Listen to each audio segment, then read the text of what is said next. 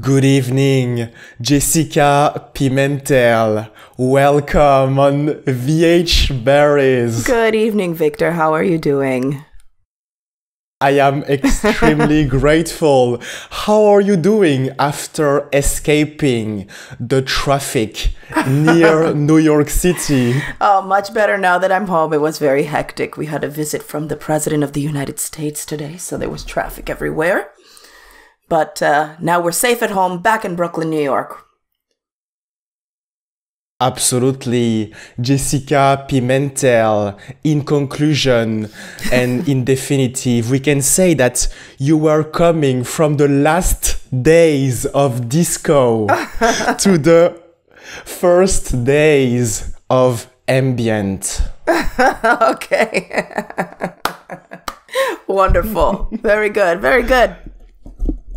I would love to discuss about that particular project called The Last Days of Disco, because this is where the entire journey of Jessica Pimentel started.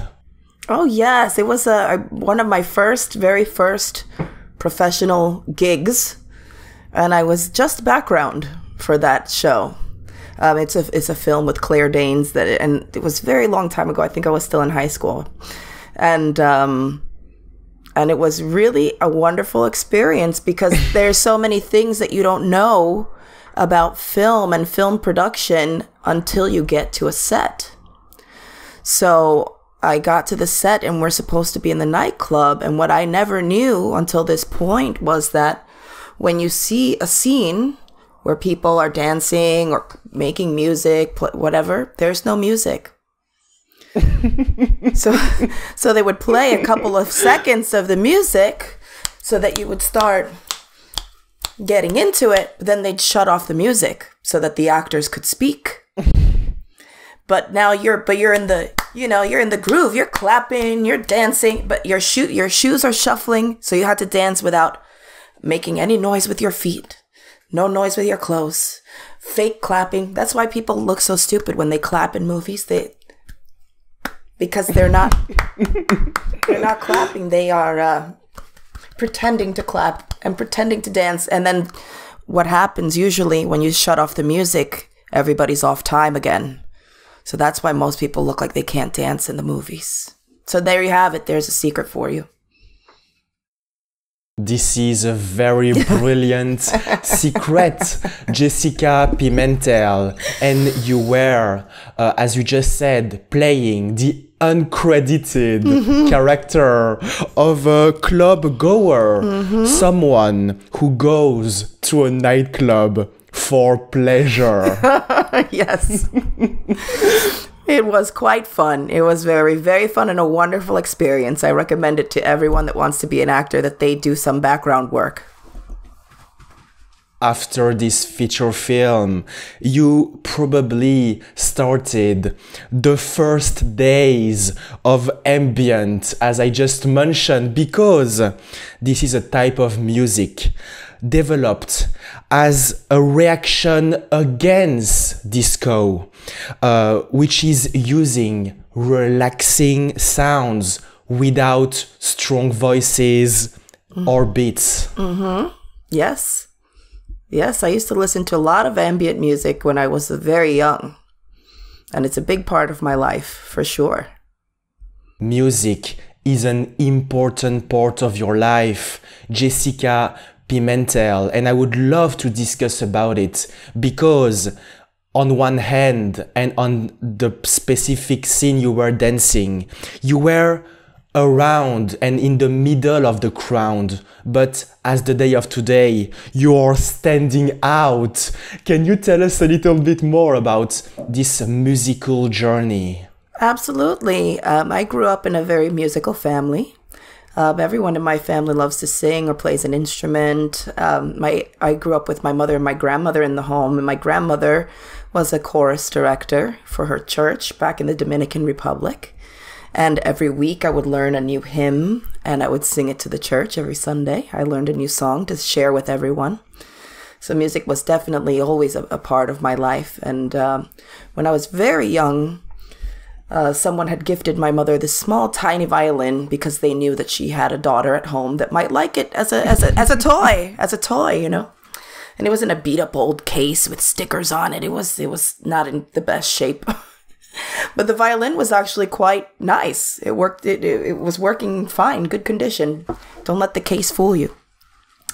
And so I started, you know, imitating how I thought violins go, and I was making a ruckus. It sounded like I was killing cats, you know. Not very unpleasant sounding, but I was having a great time. I was like, I don't know, 3, 4 years old, 2, 3, 4 years old. And it turns out my next door neighbor was a violinist, a concert violinist. And he heard that terrible noise and decided that that he would be a good Samaritan and help me out a little bit. So he would come over and he taught me how to hold the violin, how to tune it. He got me new strings, fixed it up really nicely for me, cleaned it, polished it, told me how to hold a bow, taught me how to play each individual string one at a time, and used to give me a little bit of homework. And he would do this, you know, once or twice a week. And he was wonderful. But then he grew up, he moved away, he left. Things happened like that. But he taught me just enough that I knew how to tune by myself. He gave me a little harmonica with 4 notes. So that it's E, A, D, and G, the 4 strings on a violin. So I knew how to tune it myself. And then I would just play along with records. Because in my neighborhood of Cobble Hill, there was this little record store. And every Sunday, they would put out vinyl records that no one wanted, or they didn't think they could sell, or no one was interested in. And most of them were classical music.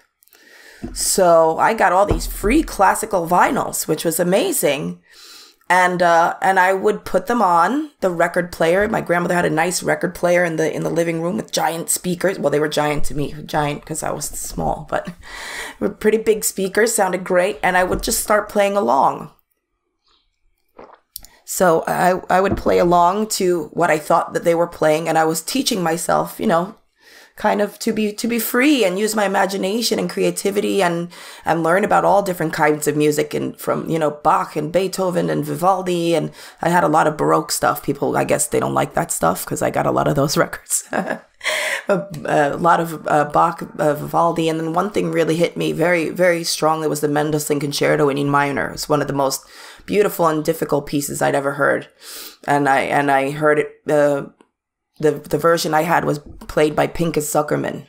And I was just fascinated by the way he played. He played so passionately, with such ferocity, which I thought it was amazing because it's a violin and it's sounding like fire. So I was so impressed. So I made that my mission in life to learn that piece.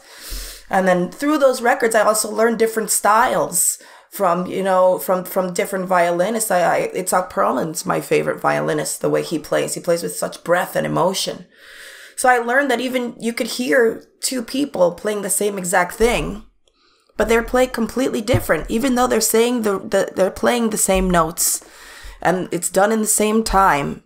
Their personality shines through. It's the same thing with when you're doing plays, when you're doing TV, when you're doing that. You can give 2 people the same script, and it will come out completely different depending on the tools and the energy of the actor.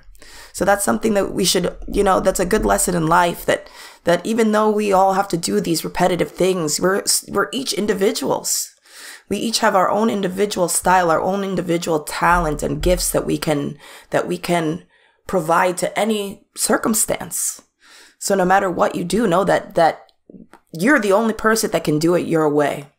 You're the only person that can do things your way, which is an amazing gift, which is something that I learned playing classical music, where we're playing someone else's music and somehow you have to make it your own.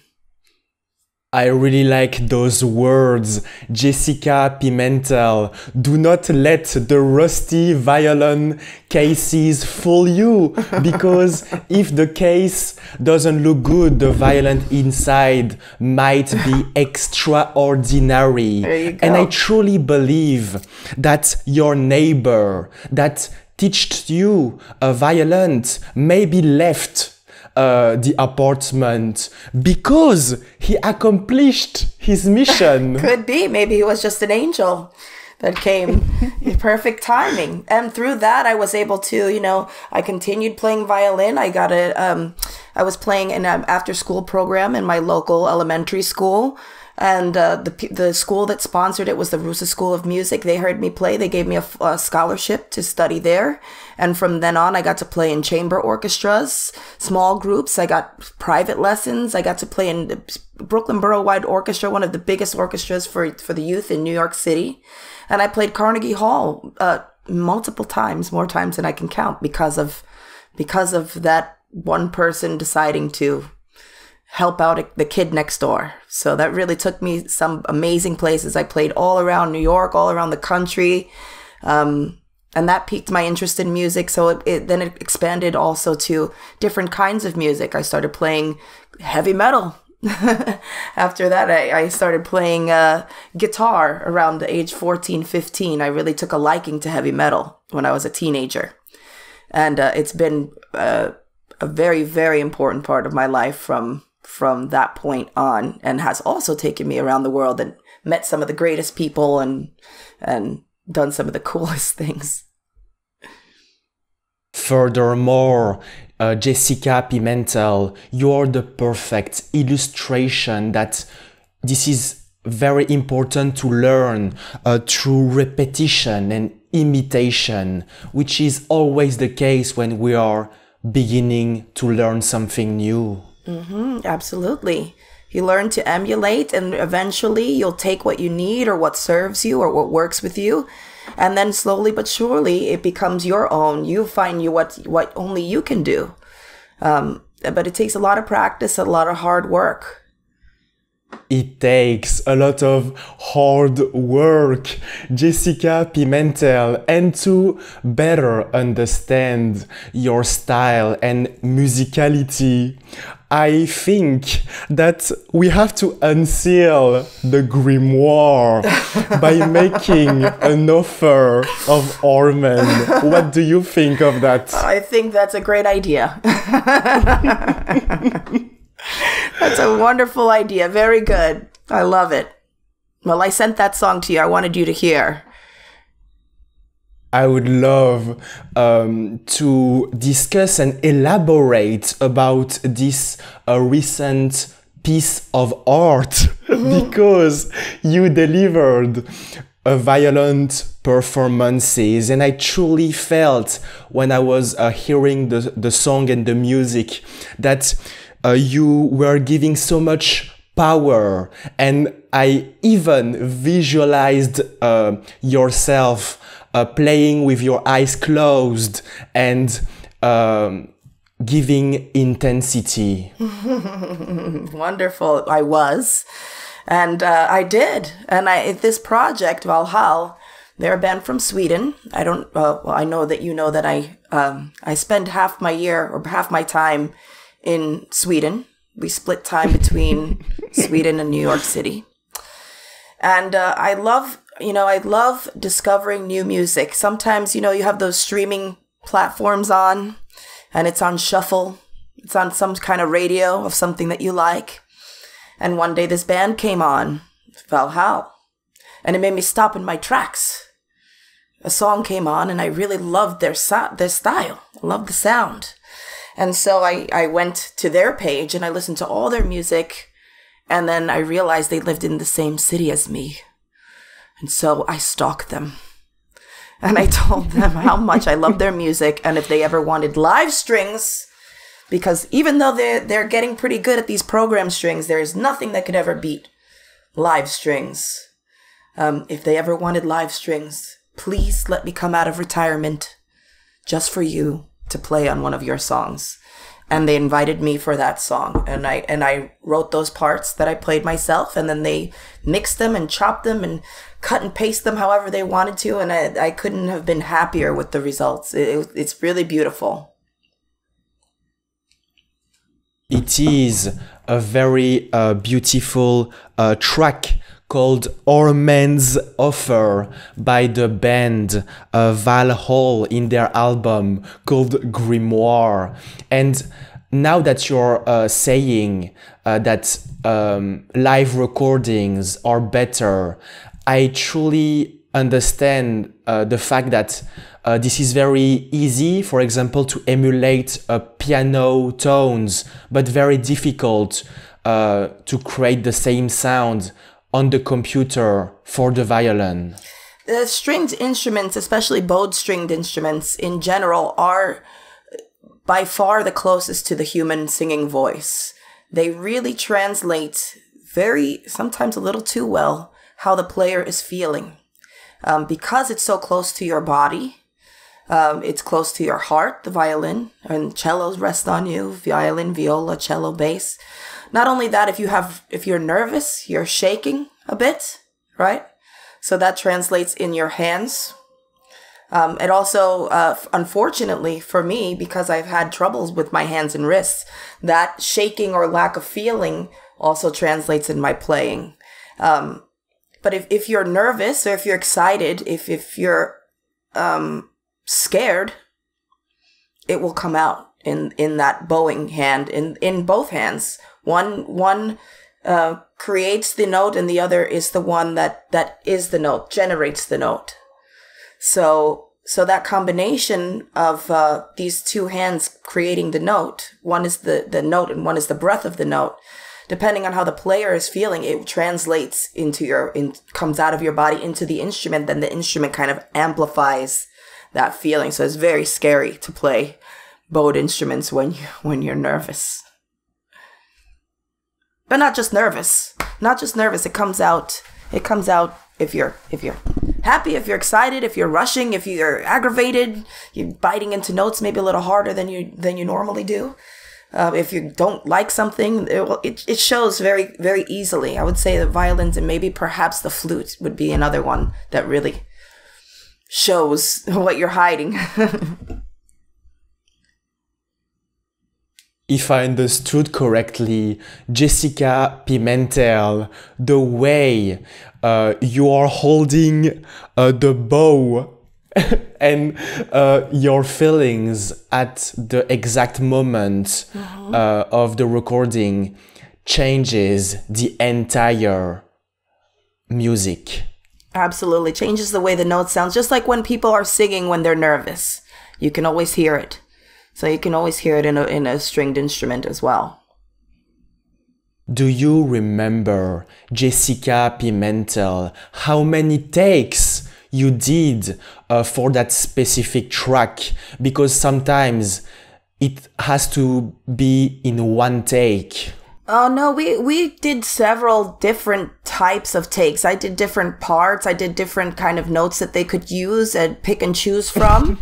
So we did many different takes. So we didn't play the song the way you hear it. That's the way they arranged the different parts that we tried. So we played for a good hour, 2 hours, something like that. You did, Jessica Pimentel, a variety of takes and different notes, a little bit like the letters of the alphabet, because I truly feel that music is for you a new language and above that, a new way of expression. Absolutely. Music is the most personal language because it's a language with no words. It's just a perception and feeling, depth, and how it strikes you. And it strikes each person differently, depending on how they're feeling and their perceptions and their depth, which is pretty amazing, I would say. Maybe, Jessica Pimentel, that you decided to build your career at the complete opposite of the last days of disco, just because they didn't credited you. It's okay. It's okay. I was only background. I was there to learn. Absolutely. And Jessica Pimentel, you just mentioned before that you had sometimes a little bit of pain in the hand, the fingertips, by playing too much of the violin. In this case, maybe that you should go to a massage therapist.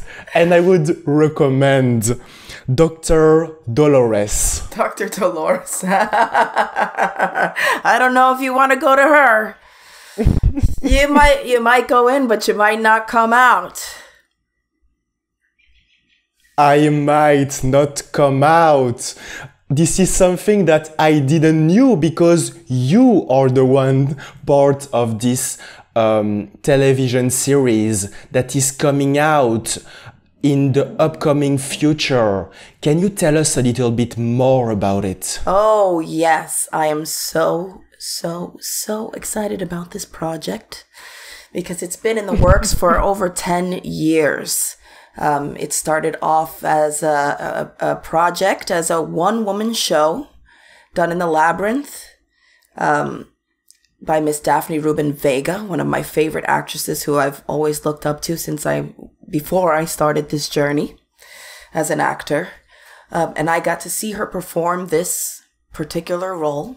I think it was at Joe's Public Theater, Joe's Pub. I think it was there. Don't quote me on that. But in that area, there's a block of theaters there. I was in that block. And I was mesmerized by this character. I said, one day I'm going to play Dolores Roach. I need to do this play one day.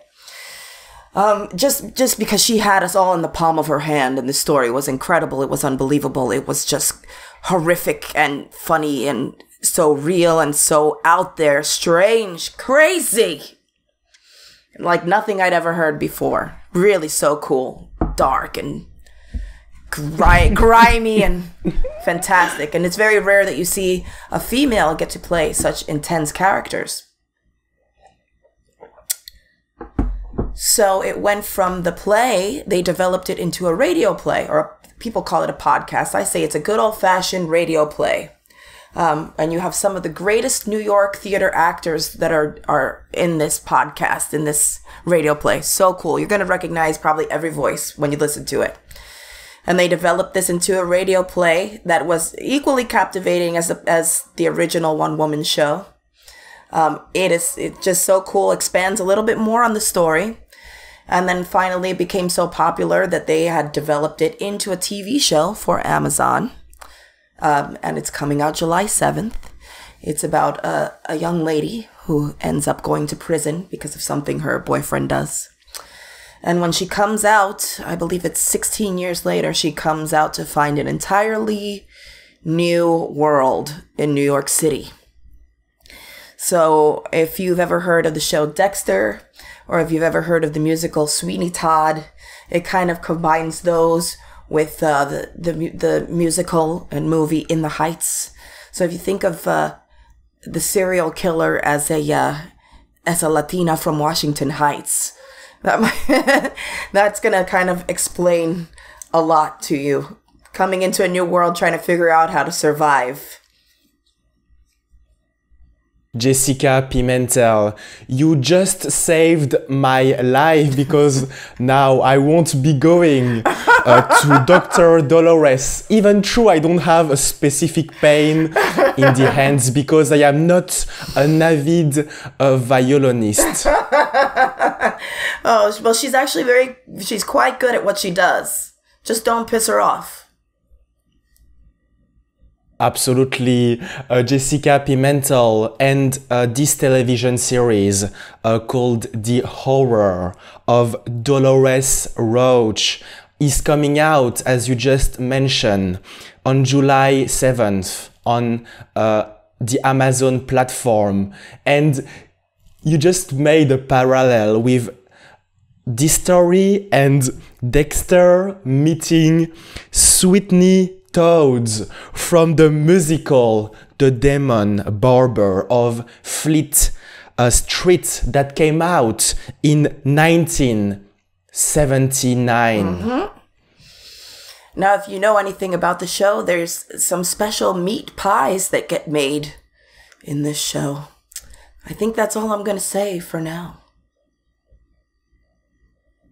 And Jessica Pimentel, how would you describe your character called Flora Frias? Because right from the beginning, I don't think that this is the type of person with an artistic background who went, for example, to the PS 261. Very good. Flora Frias is actually an award-winning actress and who started her life in telenovelas. And she's coming to Broadway to prove herself. And she's been working on this project called Dolores Roach. And she studied this urban legend of this masseuse that works in a basement under an empanada store.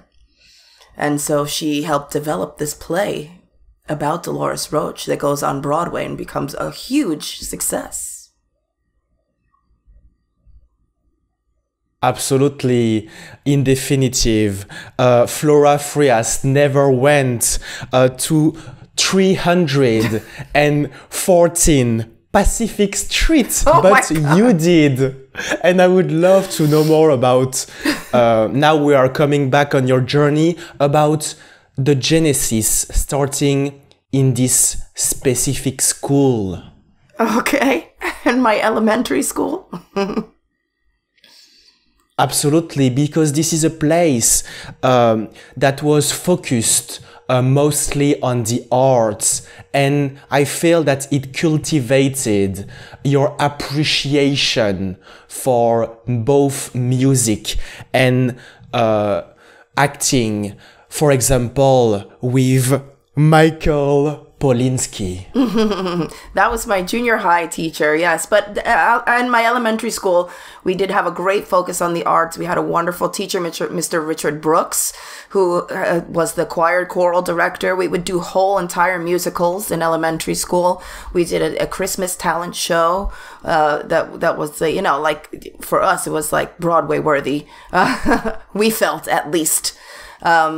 And we would go on field trips, monthly field trips. He took us to the opera. We saw Deflator Mouse, and we saw l'Elysée d'Amour. We saw Carmen. We went to the opera quite regularly in elementary school, and we also went to Broadway shows quite regularly as school trips.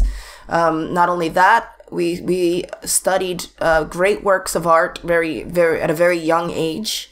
I remember Miss Beatrice Schwartz, my second grade teacher, saw that I was kind of bored in school a lot of times. And she asked me to bring in a book that I wanted to read, and I could read by myself in a corner. And I brought in a book that my mother had in her shelf. It was called Macbeth by William Shakespeare. And I wanted to know what language it was in, because I was like, I think this is English, but it's very hard. So she taught me in the second grade how to start deciphering Shakespearean text, so to speak. We also had an amazing gifted and talented program.